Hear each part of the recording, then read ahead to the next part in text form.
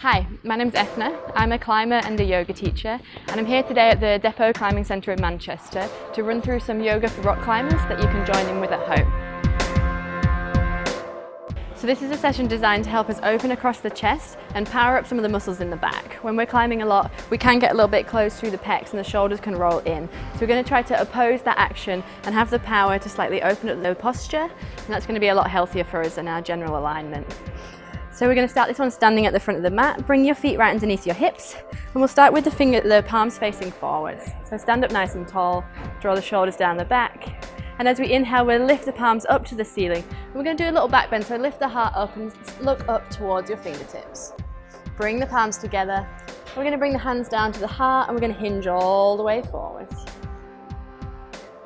Inhale, lift to your flat back position. And exhale, fold forwards, hands come down flat, step to the top of a push-up, lift your belly button up towards the spine, inhale. Exhale, elbows in next to the body, lower all the way to the mat. Little cobra, draw the shoulders back, bring the heart forwards and lift the crown of the head. Exhale, tuck the toes under, lift back to your downward facing dog shape. Lift the hips nice and high, keep drawing the shoulders down away from the ears. Inhaling, lift the right heel up towards the ceiling and then place that right foot at the front of the mat in between the hands. We're coming to a warrior one, so we're going to step our left foot slightly wider and spin the heel onto the ground. So the foot will be at about 45 degrees. We're going to lift the shoulders over the hips and bring the hands onto the hips. So just take a look down. If your left hand is quite far behind your right, bring that hip forward so two hips face the front. If that feels uncomfortable in the knee, you just step a little bit wider there. Inhale, reaching the hands up towards the ceiling. And then we're going to bring our arms down to 90 degrees. So bringing the elbows down, creating a goalpost. We're going to reach the elbows back and then reach the heart forward so we start to open across the pecs. So that might feel quite intense already. If it does, then just stay where you are. If you can, we're going to lift the gaze up onto the diagonal, open the heart towards the ceiling. And then slowly, we might be able to start to lengthen the arms up and back there. But go gently, because that might feel quite strong. You might not get all the way to straight. Take another inhale. And then exhale, bring the body back to neutral. Sweep the hands down the side. We're going to interlace the fingers behind us, so crossing the fingers over. And then reaching down the back, drawing the shoulder blades together. We're going to fold forwards for our humble warrior. Let the head drop forwards, let the hands drop right overhead. Lift the belly button up towards the spine. Draw that right hip back, so we're still working with the two hips facing the front of the mat, and we're not twisting there. Lovely. One last breath. And then reaching the hands back down that leg, bring your body upright again. Free the hands, bring them down either side of that front foot. Come onto the toes of the back foot and step back to the top of a push-up. Exhale, lower all the way down to the ground. So we're going to spend a moment on the floor here. We're going to do some prep for our locust pose. We're going to start with our forehead down onto the ground, and we're going to reach our hands out away from us. We'll be lifting the upper part of the body, so as we inhale, we're going to prepare. Exhale, reach the crown of the head and the fingers away from the pelvis, and then inhale, lift. The whole upper body off the floor. Nice. Inhale, lifting the head a little bit higher. Stay there on the exhale. One more breath in, lifting. Exhale to lower. Just rest. You can rest on the side of the face for a moment. Take a nice deep breath. And then come back onto the forehead so the back of the neck is straight. We're going to prepare the lower half of the body. So we'll do the same thing. As we inhale, we'll prepare. As we exhale, reach the toes away from the pelvis, and then inhale, lifting the legs up off the floor. You can press the front of the hips into the ground. Take one more breath, lifting a little bit higher. And then exhale, lowering down to the floor again. Rest with your face to the other side just for a moment. Nice, steady breath. And then we're going to go for both ends of the body. We're going to bring the forehead back onto the ground. Inhale as we prepare. Exhale, head and toes reach away from each other. Inhale, we're lifting everything up towards the ceiling. And then try to bring your legs just a little bit closer together. Inhale, lift everything, draw the shoulders down the back. One more breath in, crown of the head lifts. And then exhale, lower, nice. Bring the hands next to the chest. We'll come back to a child's pose for a moment. One breath here. And then find your way back to your downward dog. So spread the hands nice and wide. Tuck the toes underneath you. Press all the knuckles into the mat. Lift the hips up high. Shoulder blades draw down the back away from the ears.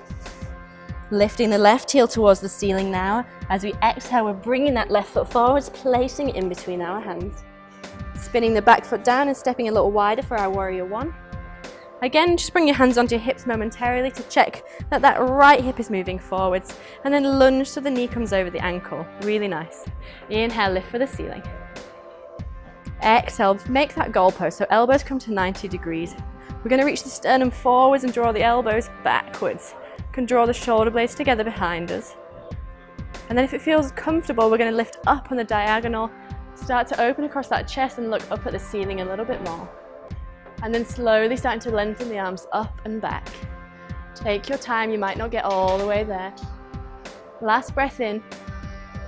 And then exhale, bring the body back to neutral, sweep the hands down, interlace the fingers behind you, press the hands away from you, and folding forwards, humble warrior. Let the head drop down, let the hands fall right overhead.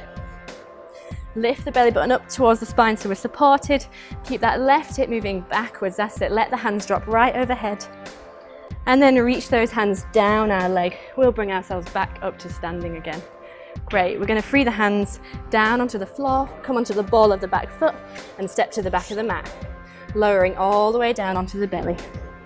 So we're going to go for our locust pose, and for our locust we're working with the same lift of the upper back and the legs as before, but we're going to interlace the hands. So we're going to reach back, interlace the fingers, have the forehead on the ground to begin with, inhale to prepare, and then exhale, reach the hands down towards your feet, close the shoulder blades together, lift the chest, lift the crown of the head, and then see if you can lift the feet up off the ground as well, and see if you can lift the hands away from the bum.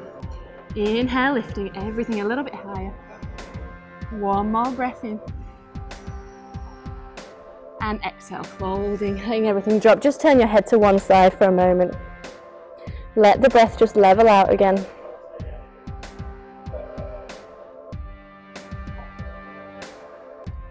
And then bringing the forehead back to the center. So if that locust pose felt like it was strong enough, then stick with that. We're going to repeat that. If you want to go a little bit further, we're going to go to our bow.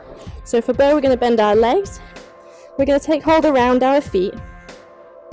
And we're going to lengthen through the lower back by pressing the front of the hips into the ground. We'll inhale to prepare. Exhale, imagine the head reaching forwards. And then we're going to reach the feet back, pressing into the hands. Opening across the chest, lifting the crown of the head. You might be able to lift the feet up a little bit so we start to open in the front of the body even more. Really nice. One more breath in there. And exhale, lowering, let everything relax. Really nice, everyone. Press the hands down next to your chest. We're coming back to our child's pose. Rest the hips back onto the heels. Let the lower back just ease off. So really let the pelvis be heavy. Let the hips sink right back onto the heels. Just giving yourself a moment to breathe away any tension that we might have built up there. And then slowly we're going to come up to sit, and we're going to whiz our legs around the front so we come to sit on our bum. Starting with the knees bent and the soles of the feet in the ground. We're going to bring the hands down, fingertips pointing forwards. As we inhale, we're going to press the hands into the ground, lengthen the arms and lift the chest up. You might be able to drop the head back to rest on the shoulders. And then gently come back to neutral again. Nice. We're doing a reverse tabletop. So this time we'll press the feet into the floor, lengthen the arms, lift the chest, and lift the hips nice and high. And again, you might be able to rest the head back. If you really press the ground away, the trapezius can create a little cushion there. If it doesn't feel comfortable, keep your neck in line.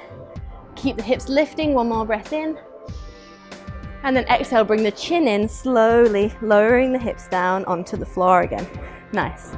Bring the feet out in front.